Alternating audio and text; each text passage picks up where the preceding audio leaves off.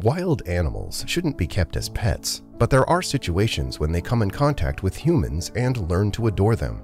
They would do anything for those they love, including humans, and they also have intuitions that are out of our reach. That's what happened in today's story. A young girl built up a special bond with a wolf, and you will never believe what happened next.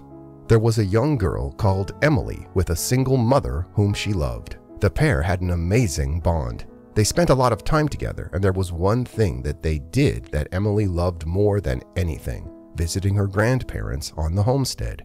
Emily's grandparents lived far from any town. Emily and her mother had to fly to a big town and then take a small airplane to get to the small settlement. There, her grandfather would pick them up and take them to the family homestead. Emily loved it there. They were surrounded by the woods and a river, and she could see wild animals every day. She loved gardening with Granny Lisa, and she loved fishing with Grandpa Tom, just spending time there. When Emily asked her mother why they couldn't live there forever, her mom told her she needed to work and that she liked to have doctors and shops close by. They went to visit often. It was lovely, until suddenly things changed. Emily and her mom got in a car accident. The ambulances took them both to the hospital. Emily kept crying for her mom, but the doctor just said that her mommy was too sick to see her.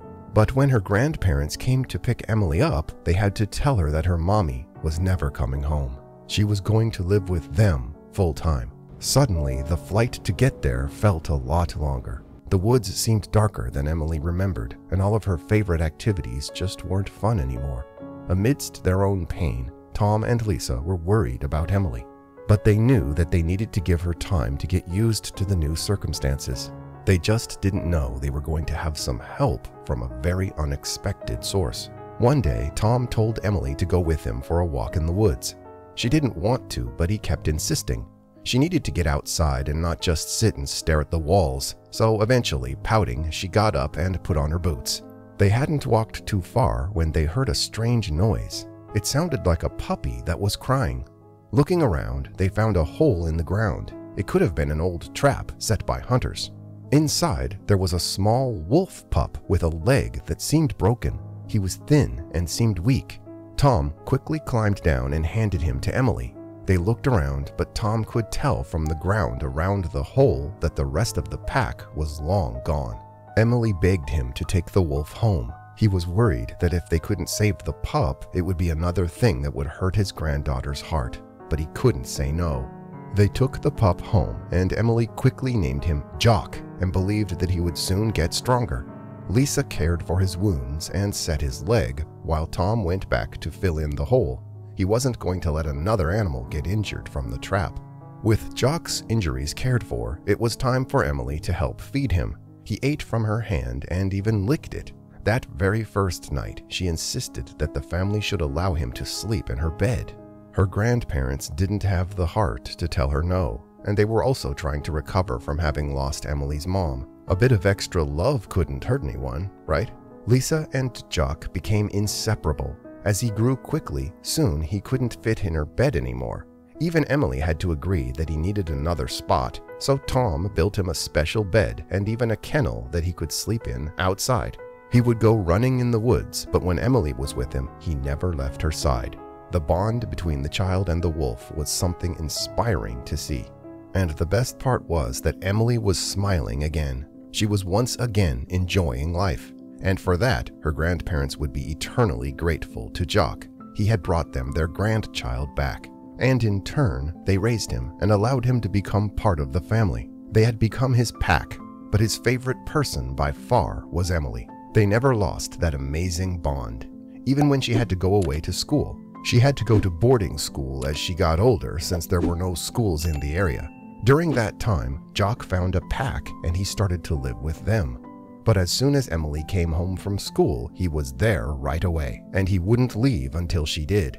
It seemed like he knew that she was there. Then they would spend hours together. He would lay on the riverbank while she fished, or he would go with her when she went camping. It was super special. One day, when Emily was around 17, her school closed early because of the weather. She decided that instead of letting her grandparents know that she was coming home, she would surprise them.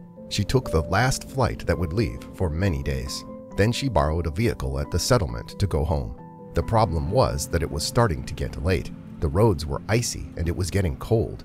She was halfway home when suddenly the car started to sputter and backfire until the car died. Emily was really frightened. It was already dark outside. She hadn't planned on walking and had no flashlight and nothing to keep her safe. The woods were still very wild and there was no way that she would leave the relative safety of the car and get home on foot.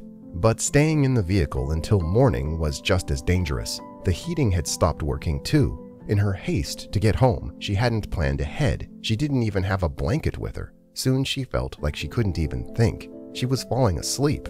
All she could think about was her grandparents and how much this was going to hurt them. Then, just as she slipped away, she thought of Jock. She loved him like family. It was as if she could see him. Then she fell asleep, not knowing that she had really seen Jock outside the car window. He was trying to get to her. He could feel that she was in danger, but he couldn't get the doors open. Realizing that he was never going to get her out, he turned around and ran. With all his speed, he ran home and howled at the door. Lisa and Tom tried to get Jock to come inside, thinking that he was hurt or crying from the cold, but he refused. He tried to grab their clothes and pull them. At last, Tom decided to follow him. He took his thick jacket and got on an ATV to follow the impatient wolf. When he got close to the stalled car, he was surprised. Jock had let him know that someone was in trouble. It was only when he opened the door that he realized that it was Emily that was in the car, and she looked completely lifeless. He pulled her out and rushed her home. Lisa gave a shout when she saw them, the wolf chasing behind. They listened for her heartbeat, but got nothing. They felt her, but it looked like she was gone. They were devastated. Losing their only daughter had almost broken them, but they had to go on for Emily. Losing her would be their downfall. It wasn't long before the sun came up. She was still freezing to the touch. Tom knew that he had to do something. Lisa couldn't keep looking at her granddaughter. He called the settlement and soon help arrived. They dug the grave and lay Emily inside a special coffin a friend had brought. Lisa was sobbing when they covered it up. They were only about halfway when Jock appeared. Growling, he stopped them. They all moved and he started to dig. He became really angry each time someone tried to stop him. Even Lisa and Tom weren't having any luck. He wouldn't get away from the grave until he opened the grave up completely. It was horrifying, but what happened next is unbelievable. He got quiet standing on top of the coffin. Then they all heard it, moaning from inside. Quickly, they opened it up and saw that Emily was waking up. She was alive. The cold had stopped her heart almost completely, but as she was warming up, she was coming to. Jock had known it all along, and once again, he had saved them all. Thank you for watching this video. Join us again for even more inspirational stories.